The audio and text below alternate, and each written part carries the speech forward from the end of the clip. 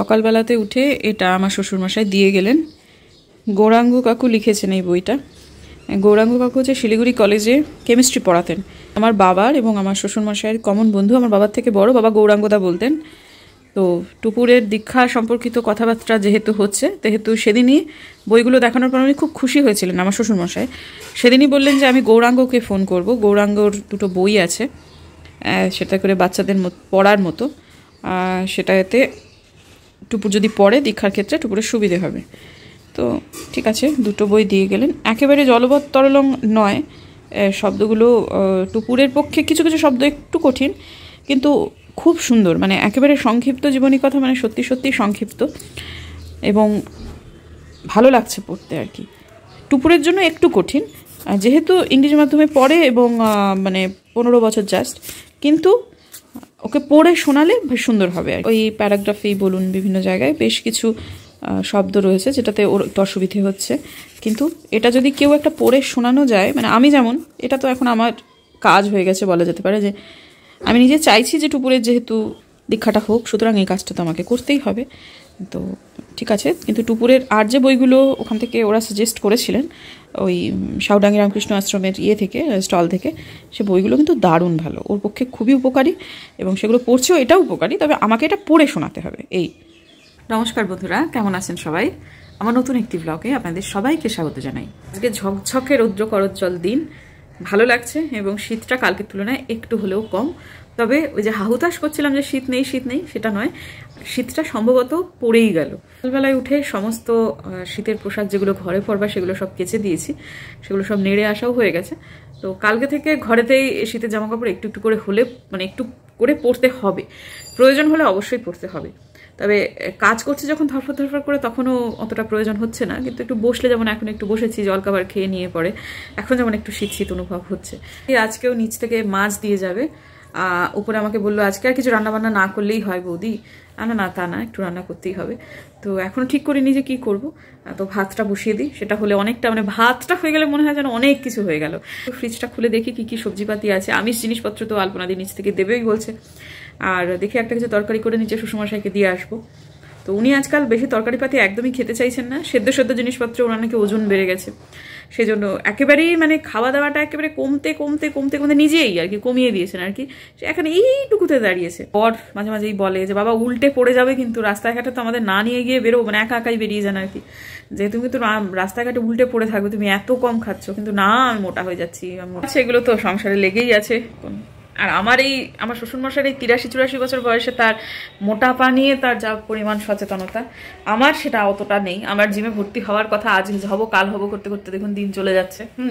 তো এর মধ্যে এই সপ্তাহেই হয়ে যাওয়ার কথা ছিল, তো সেটা আর বোধহয় হবে না। নেক্সট উইকে পাক্কা, এটা ঠিক যে এই সপ্তাহে না হলো নেক্সট উইকে হবেই। কালকে থেকে আশা করছি মিনামাসি আমাদের আসবে, আশা করছি। যদি না আসে আর কি করা যাবে, এখন তার মেয়ের শরীর খারাপ, এখন শরীর খারাপ তো বলেও আসে না আর বলেও যাবে না, দেখা যাক। আশা করছি যে কালকে থেকে মিনামাসি আসবে, এবং আসলে পরে আমার কয়েকটা কাজ আছে। এখন এই আমাদের রং মিস্ত্রির কাছে আমরা হতে দিয়ে আছি যে কবে তিনি আসবেন, কবে তিনি আমাদের বাড়ির কাজটা ধরবেন, কিন্তু তিনি এক জায়গায় কাজ করছেন। শ্রীরাম কাকু ভালো কাজ করেন, ফলাতে ভালো লোকরা বসে থাকে না সাধারণত, যিনি ভালো কাজ করেন এবং রিজনেবল রেটে কাজ করেন সে সমস্ত লোকেরা কখনোই বসে থাকে না। তো এখন তার আসার অপেক্ষা। তো এর মধ্যেই রঙের কাজটা যদি 7 দিন লাগবে বলেছে আমার ফ্ল্যাট রং করতে, যদি রঙের কাজটা হয়ে যেতে পারতো না, তাহলে একটা বিশাল বড় কাজ আমার হয়ে যেত। আরও টুকটাক কিছু কিছু কাজ রয়েছে ফ্ল্যাটেতে, যেমন একটা স্লাইডিং উইন্ডোর একদিকের পাল্লাটা ঠিকঠাক বন্ধ হয় না, নিচেরটায় একটু কি হয়েছে ওটা যারা এক্সপার্ট তারাই বলতে পারবে সেটা। আমার মেইন ডোরের যে লক সেটা চেঞ্জ করতে হবে, সব মিলিয়ে মিশিয়ে টুকটাক একটু কাজকর্ম আছে। তো যাই হোক, দেখা যাক কবে কি হয়। তবে রঙের কাজটা বড় কাজ, বাকি কাজগুলো ছোট ছোট হতে পারে, রঙের কাজটা বড় কাজ। তো ওটা হলে অনেকটা বড় রিলিফ আমার, তাহলে আমরা ফ্ল্যাটটাকে টু লেট লিখে দিতে পারি, কিন্তু সেটা কবে হবে জানি না। তো দেখা যাক, আপাতত যবে হবে হবে। আপাতত আমি একটু চা খাবো, চা খেয়ে একটু এনার্জি সঞ্চয় করবো, করে তারপরে যাব হচ্ছে রান্না করতে। ফোনটা খারাপ হয়ে গেল, হাজব্যান্ড ফোন করেছিল, সে আজকে আসবে না, সে আর্জেন্টিনার খেলা দেখবে ওখানে। সব মানে কলিগ বন্ধুরা সবাই মিলে, মানে আজকে যারা শিলিগুড়ি কালিম্পং যাতায়াত করে তারা প্রত্যেকেই ওখানে থাকে যাচ্ছে, আর কালকে অনেক সকালবেলা থেকে কলেজ হচ্ছে, তো কালকে করে ও একবারে আসবে। তো আলপনা দিকে নিচে গিয়ে বললাম ওর মাছ দেবে, আমি একা টুপুরকে ছেড়ে, টুপুর আমি খাবো ও খাবে না, এরকম ভালো লাগে না, আমি বারণ করে এলাম। এদিকে আমি সমস্ত তরকারি পাতি সব কুটে নিয়েছি, বসিয়ে দিয়েছি। আর একটা তরকারির জন্য এই যে ভেজিটেবল বক্স বারও করে নিয়েছি। তো এই যে করে নিয়েছি, জাস্ট কাটবো তার আগ দিয়ে এরকম ফোনটা এলো। এটা তো মানে বিনস আলু তরকারি যেটা করবো একটু বড়ি দিয়ে, সেটা তো একদম কাটাকুটি সবই হয়ে গেছিলো। চালটাও ভিজিয়ে দিয়েছি। টুপুর বলছিল আজকেই অনেকদিন ভজনী মান্নায় খাই না মা, আজকে একটু ভজনী মান্নায় খেতে যাবে। তো না মা, বাবাকে ছাড়া যেতে কি ভাল লাগে? তো দিনের বেলাতে তো বাবা থাকেই না, আর যেদিনকে রাত্রেবেলায় তখন এত ক্লান্ত হয়ে ফেরে যে সে সময়টা ওর পক্ষে যাওয়া সম্ভব হয় না। এই যে বিবিকেওতে অ্যানিভার্সারিতে গেছিলো, সেটাতেও কষ্ট হচ্ছিল। তো সেই জন্য আমি বললাম যে না, দরকার নেই। কিন্তু আজকে মনে হচ্ছে মেয়েটা এতদিন পরে একটু বললো যে বাইরে কোথাও, মানে ওর ডিসিশন একটা কোনো একটা রেস্টুরেন্টে খেতে যেতে, যাবো না কি সেটাই ভাবছি। কারণ যে জিনিসগুলো আছে সেগুলো এয়ারটাইট কন্টেনারে যদি রেখে দিই, তো ফ্রিজে রাখলে থাকবে সেগুলো। আর জলটা ঝরিয়ে নিয়ে চালটা করে দেবো, মানে ঝরিয়ে রেখে দেবো। দেখি কি করি, ডিসিশন নিয়ে নিই। তবে একটু বাজার যাবো আর কি, কারণ মাছ মাংস ডিম কোনোটাই নেই।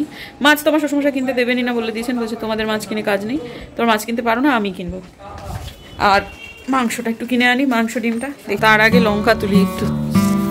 এই যে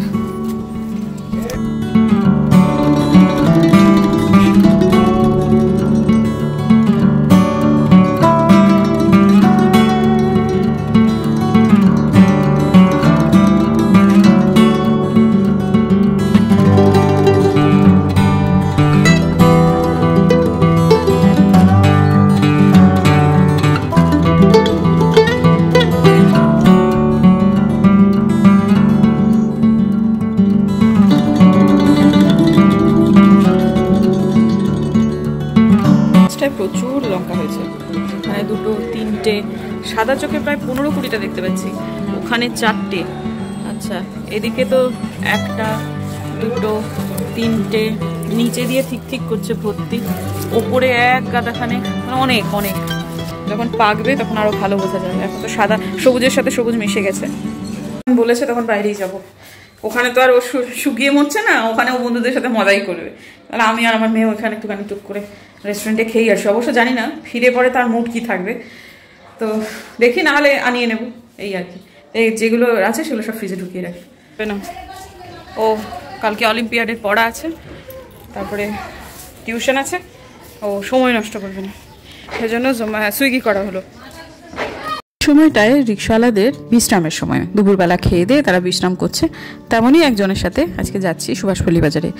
ভদ্রলোকের জামার রংটা প্রশংসা করলাম, জিজ্ঞেস করলাম কোথায় বাড়ি, বললেন মালদায়। এবং তারপরে কথোপকথন এগোতে এগোতে বেশ রঙিন একটা মানুষের মনের সন্ধান পেলাম। আইনকে, সমাজকে একেবারে বুড়ো আঙুল দিয়ে তিনি 3টে বিবাহ করেছেন। প্রথম 2টি স্ত্রীকে তিনি ছেড়ে দিয়েছেন একটাই কারণে, যে তারা তার মা বাবা ঠিকঠাক দেখাশোনা করছিল না, এবং সে 2 বউয়েরও ভিন্ন ভিন্ন জায়গায় বিয়ে হয়ে গেছে। ছোট বউ সে জাতে বিহারি, কিন্তু সে তার বাবা মাকে ভালোভাবে দেখাশোনা করে এবং শিলিগুড়িতে এসে থাকার বায়না করে না। তার কনফিডেন্স কিন্তু খুব সাংঘাতিক, এটুকু বোঝা গেল। আসলে যত রকমের এই বাধ্যবাধকতা সবই হচ্ছে আমাদের মধ্যবিত্তের জন্য। একেবারে লোয়ার আর্কিতে যারা থাকে তাদের জীবনটা তুলনামূলকভাবে ক্ষেত্র বিশেষে একটু বেশি মুক্ত। কারণ বাড়ি থেকে সুভাষপল্লী বাজারের দূরত্ব কতটুকু, সামান্য একটুখানি। ওইটুকু সময়ের মধ্যেই লোকটা কি সুন্দর নিজের কথাগুলো গড়গড় করে বলে দিল। একদিক থেকে দেখতে গেলে সরলও বলা যায়, বা উল্টোও হতে পারে যে দারুণ বেশি কনফিডেন্ট। তবে ভদ্রলোকের এই সহজ স্বীকারোক্তি আমার ভালো লেগেছে। প্রথম 2টি বউ কষ্টে আছে জানতে পারলে মোটেই ভালো লাগতো না, কিন্তু তারাও সুখে সংসার করছে, ইনিও করছেন। প্রত্যেকেই নিজের নিজের জীবনে খুশি, এর থেকে বেশি আর কিছু চাইও না। আমি এদের নীতিশিক্ষার পাঠ পড়িয়ে করবই বাকি, চিনি না এরা আমাদের কথা শুনবেই বা কেন। তার থেকে বরং গল্প শুনতে শুনতে যাই, এদের অভিজ্ঞতাতে আমারও কিছুটা পরোক্ষ অভিজ্ঞতা হয়, মানুষ যে কত রকমের হয়, এবং বেশ সুন্দর সময়টা কেটে যায়, গন্তব্যে পৌঁছে যাই। রিক্সাওয়ালাদের সাথে গল্প করতে এই জন্যই আমার ভীষণ ভালো লাগে। তো যাই হোক, দেখতে দেখতে পৌঁছেই গেছি সুভাষপল্লী বাজারে।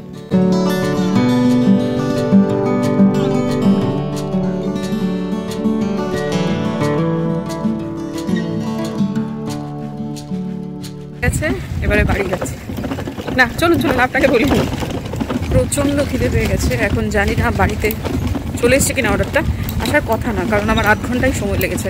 ওরা তো টাইম লেখা ছিল 35 মিনিট, তো দেখি।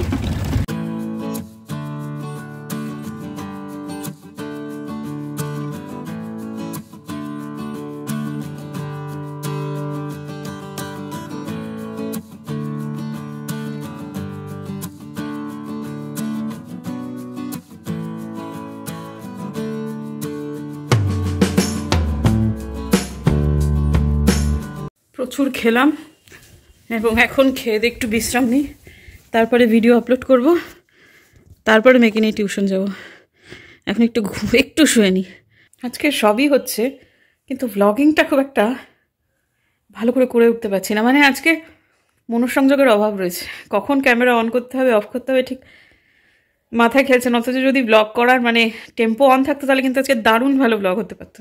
অনেক কিছু ছিল আজকে ব্লগিং ভালো করে করার মতো, কিন্তু আজকে দিনটা কোনোভাবে একটু ডামাডোল যাচ্ছে, মানে মনের দিক থেকে, অথচ তেমন কোনো কারণ নেই। যাই হোক, মাঝে মাঝে মনে হয় একটা দুটো ছুটির প্রয়োজন আছে, মনে হয়। টিউশনে যায়নি, অলিম্পিয়াডের জন্য পড়াশুনো করছে সেই টানা। এখন প্রায় বেজে গেছে 10:30। এতক্ষণ পর্যন্ত আমি এখানেই ছিলাম। ইতিমধ্যে বরের সাথে কথা হচ্ছে, সে সুন্দর সুন্দর ভিডিও পাঠাচ্ছে আমাকে। যাই হোক, রাত্রে একটা কিছু খাওয়ার ব্যবস্থা করবো, তো সে তো রুটি খাবে। তো আলপনাদিকে আজকে আমি বলেছিলাম যে আপনাদের একটু রুটি করে যেও, তো আলপনাদি রুটি করে ক্যাসারোলেতে রেখে গেছে, যেটা হাতে করতে পারছি না। আর আমি ওই ইয়েটা করে নিই, ওই যে একটু আগে আবার ফ্রিজ থেকে বার করলাম এই যে বিনসের তরকারিটা, বিনস আর আলু এখানে রয়েছে, পেঁয়াজ দিয়ে লঙ্কা দিয়ে ওটা করে দিই, তাহলে রুটি দিয়ে খাওয়া হয়ে যাবে। তো যেটা বড়ি দিয়ে করবো ভেবেছিলাম, সেটা বড়ি দিয়ে করবো না, কালো জিরে কাঁচা লঙ্কা ফোড়ন দিয়ে করবো।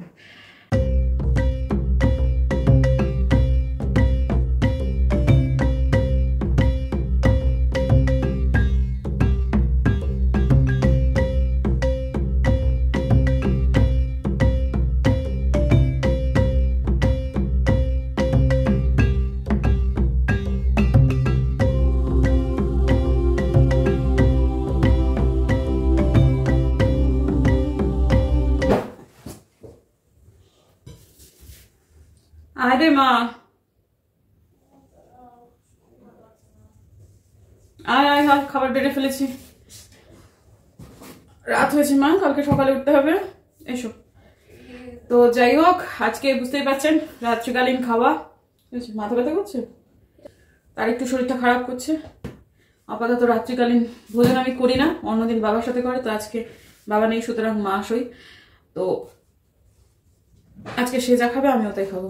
দিনের বেলায় ভাত রান্না হয়নি, আর রাত্রেবেলা ভাত রান্না করে কাজ নেই। সে যা খাবে না আমিও তা খাবো না আজকে।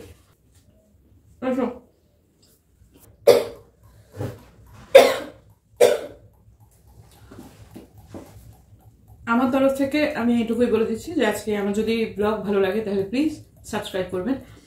যদিও আজকে যে খুব একটা ভালো লাগার মতো ব্লগ হয়েছে আমারটা, আমি নিজেও সেটা স্বীকার করছি, কারণ আজকে আমার টেম্পোটা একদমই ডাউন ছিল। আমার আজকে একটু পড়ানটা ছুটি করছিল, কিন্তু তবুও ব্লগিং করেছি, কারণ প্রত্যেক দিনের এটা আমার একটা অভ্যাসের মধ্যে পড়ে। তবে হ্যাঁ, মাঝে মাঝে একটু বিরতির প্রয়োজন, কিন্তু বিরতি নিতে গেলেও সেটা আবার ঠিক নেওয়া হয়ে ওঠে না। এটা ঠিক যে মনে হয় যেন সারাদিন কিছুই করলাম না, জীবন যখন চলছে তখন ব্লগ কেন চলবে না, এটা মনে হয়। তো যাই হোক, আমি আশা করছি কালকে একটা খুব ভালো কন্টেন্ট দিতে পারবো।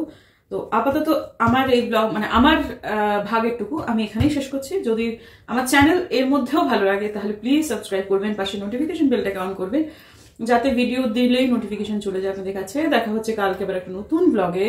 ততক্ষণের জন্য আমার এবং টুকরোর তরফ থেকে শুভরাত্রি, এবং এরপরে আপনারা চলে যান সোজা কালিম্পংয়ে, এবং কালিম্পং থেকেই বধিবাবু আপনাদের আজকে বিদায় জানাবেন। এখানে ডেলোতে এসে পৌঁছেছি, আজকে রাতে এখানে থাকবো। এই হচ্ছে আমার এক বন্ধুর হোটেল, গোল্ডেন, উচ্চারণ করাটা একটু ডিফিকাল্ট হয়ে যাচ্ছে, গোল্ডেন কুইন্সেল রিসর্ট। এখানে আজকে আমরা 5 জন বন্ধু কাম কলিগ সবাই এসেছি। এখানে দীপেশ রয়েছে, দীপেশ গাড়ি পার্ক করছে। এইটা তো দেখা যাচ্ছে যে হ্যাং আউট। এই হচ্ছে জয়ের হোটেল, জয়ের অনেকগুলো হোটেল রয়েছে, তার মধ্যে এটা হচ্ছে একটা হোটেল, এখানে আমরা এসেছি। এই যে হচ্ছে অম্লান, আর আছে হচ্ছে সুভাষিস দা আর কৌশিক। এটা হচ্ছে এখানকার পরিবেশটা, এইটা মোটামুটি বাহ সুন্দর সাজানো রয়েছে, ভালো লাগছে।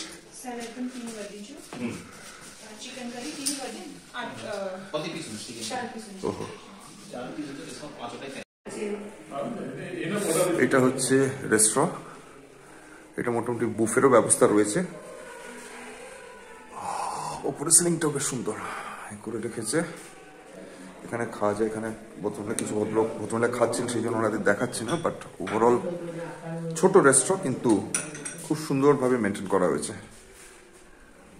আলোগুলো বিশেষ করে আমার খুব ইন্টারেস্টিং লেগেছে। এইদিকে আমাদের 305 নম্বর রুম এবং 304 নম্বর, আমাদের 5 জনের।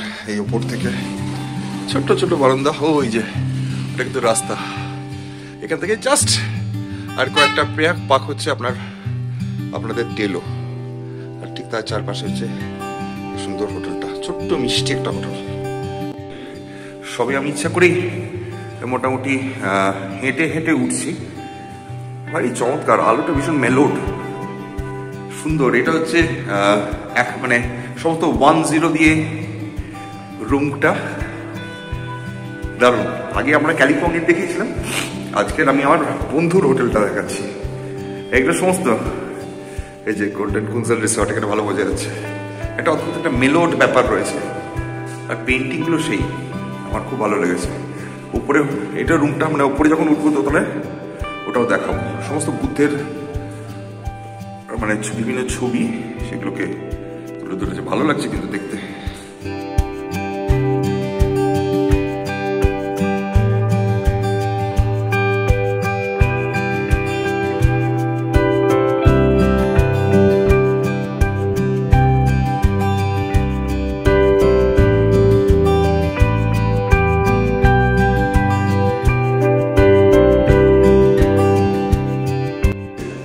এইটা হচ্ছে যে এই হোটেলটার স্যুট, বাহ। এটা হচ্ছে বসার একটা, মোটামুটি এখানে আমরা বসে আজকে খেলাটা দেখবো। এটা হচ্ছে জাস্ট একটা ভেতরের বাইরের বসারে, আর এইটা হচ্ছে জুতোটা খুলেই ঢুকি।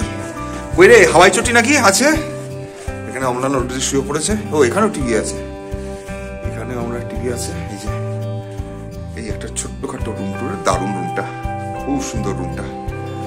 এই হাই করে দে।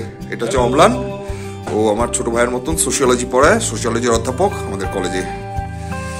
এই সঙ্গে মোটামুটি অ্যারেঞ্জমেন্ট আছে। একটাই হচ্ছে সমস্যা, বড্ড ঠান্ডা, খালি পায়ে ঢুকেছি। এইটা সকালবেলা কালকে দেখাবো। গোটা পাহাড়টা, কালিম্পংয়ের পাহাড়টা এখান দিয়ে বোঝা যাবে, এখান দিয়ে বোঝা যাচ্ছে না, কিন্তু গোটা পাহাড়টা কালকে দেখাবো, ভালো লাগবে। ওভারঅল দুর্দান্ত একটা ফিলিং, দারুণ সুন্দর, ভীষণ কমফোর্টেবল। এখানেও একটা দারুণ বসার জায়গা, ওভারঅল ভালো লেগেছে। এখানে 3 জন খুব সহজেই শুয়ে পড়তে পারবে। আর এই হচ্ছে আমি।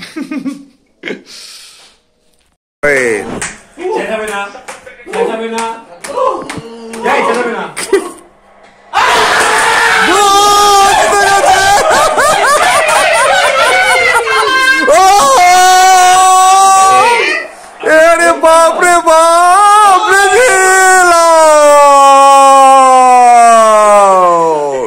আমাদের খেলা দেখা চলছে এখন। সুভাষিস দা এই যে সব লুকিয়ে পড়ছে। সুভাষিস দা, তুমিও কম্বলের মধ্যে ঢুকে যাও, এরা বদমাইশি করছে সব। এই যে আমরা খেলা দেখছি এখন, আমরা এখন খেলা দেখছি।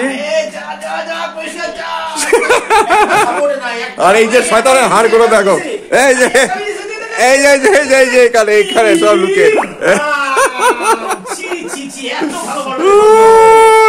জিতবে আজকে ব্রাজিল আর ক্রোয়েশিয়া। সুভাষিদা কি মনে হচ্ছে? হ্যাঁ, ওহো, গোলটা হয়ে গেল রে। আমি চাইনি গোলটা হোক। পারবে রে, গোল। কিরে, তোদের কোনো উচ্ছ্বাস নেই কেন রে? কে জিতছে? ও ইয়েস, ব্রাজিল হেরে যাবে। এই একটা খেলা শেষ হলো। আমাদের আসল উদ্দেশ্য হচ্ছে আর্জেন্টিনার ম্যাচটা দেখা। 2 জন অলরেডি শুয়ে পড়েছে, তারা মানে তাদের বলা হয়, তাদের বক্তব্য হচ্ছে, দীপেশ আর অমলানের বক্তব্য হচ্ছে, যদি আর্জেন্টিনা গোল করে আমাদের ডেকে দিস। আর এই আজকে একটি গেঞ্জি কিনেছি আর কি, এই উপলক্ষে রাতেরবেলায় পরে শোবো, কারণ আজকে কোনো প্ল্যান ছিল না যেখানে থাকবো। আমার বন্ধু তথা কলিগদের অনুরোধে আজকে আমি এখানে থাকতে বাধ্য হয়েছি, সেই জন্য এই হাফ গেঞ্জিটা পরছি, কিনেছি। এটা খুব একটা মোটামুটি জাস্ট একটা লাক্সের একটা ওই রাতে পরার মতন একটা গেঞ্জি, সেটা পরে শোবো। আবার 12:30 থেকে শুরু করবো। এখন 11:30 বাজে, এখন 1 ঘন্টা আমাদের কাটাতে হবে। ভয় হচ্ছে যদি ঘুমিয়ে পারি কি হবে। আমরা সবাই জেগে থাকার চেষ্টা করছি এই মুহূর্তে। সারাদিন কলেজ থেকে বেরিয়েছি, 6:30টার সময়। তারপরেও এতক্ষণ এই খেলা দেখার পর ক্লান্ত হয়ে রয়েছে, কিন্তু আজকে জাগতেই হবে। Vamos Argentina. আজকের এখানেই এই ব্লগটা শেষ করব আর কি, কারণ আজকে আমার স্ত্রী মানে ঝিনুক আমাকে এই দায়িত্বটা দিয়েছে যে তুমি যে করে ব্লগটা শেষ করো, কারণ যখন হোটেলেই এরকম তোমরা মজা করছো তখন এইটা দিয়ে শেষ করো। তাই এখানে 12:30 অব্দি আমি আর অপেক্ষা করতে পারছি না, আমি এখানেই ব্লগটা শেষ করছি। কালকে আমাদের রেসপন্সটা দেবো, আর্জেন্টিনা যখন সেমিফাইনাল ক্রোয়েশিয়ার সঙ্গে খেলবে তার আগে আমি অবশ্যই কালকে সকালে একটা রেসপন্স দিয়ে দেবো যে এক্স্যাক্টলি আমরা কিরকম আনন্দ করলাম, সেটা আশা করছি পরবর্তী ব্লগে যাবে। কিন্তু এই মুহূর্তে আজকে মোটামুটি 11:30 বাজে, ঝিনুকের এডিটিং করতে হবে, শুধু আমরা এখানে শেষ করছি। সবাই শুভরাত্রি, এবং আর্জেন্টিনা জিতবে। ব্রাজিল হেরেছে, এটাতে আমাদের খুব আনন্দ হচ্ছে সবারই। আর্জেন্টিনা জিতবে এটা নিয়ে, এই প্রত্যাশা নিয়ে ব্লগটা এখানে শেষ করলাম। যদি আপনাদের এই ব্লগটা ভালো লাগে, প্লিজ ঝিনুকের এই ইউটিউব চ্যানেলটা অবশ্যই আপনারা প্লিজ সাপোর্ট করবেন, প্লিজ শেয়ার করবেন, এটাই কামনা করে আজকে শুভরাত্রি জানাচ্ছি সবাইকে।